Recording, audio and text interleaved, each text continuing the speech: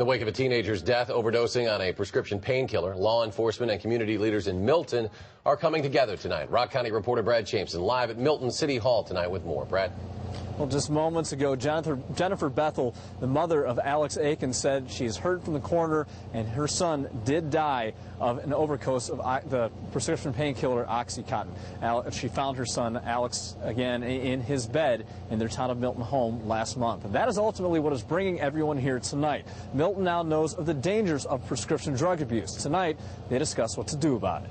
The death of 13-year-old Alex Aiken shook a community where street drugs, not prescriptions, are of greatest concern. It brought awareness that prescription drugs can be just as deadly as anything else on the street. One prescription pill taken by a person that it was not prescribed for can be just as deadly as a gunshot. Lieutenant John Conger is leading the push to increase awareness about prescription drug abuse.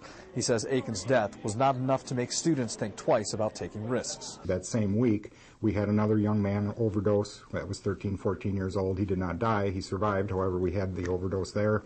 And then we also had prescription medications that were being distributed up at our local high school. The community meeting is aimed at teaching how powerful prescription drugs are, as well as how to keep them off the streets to begin with. In the near future, students will hear a similar message in the classroom. One different approach we're going to be doing this year is to make it more personalized within the classroom level and follow-up discussions and having the kids get a chance to ask questions as well. The battle against drugs won't be won easily, but locking up medications is a step everyone can take to help. The average person in our community can't have an impact on the heroin that comes in here, but they can have an impact on securing any medications that they have that are going to be used in the same general way that an illegal drug.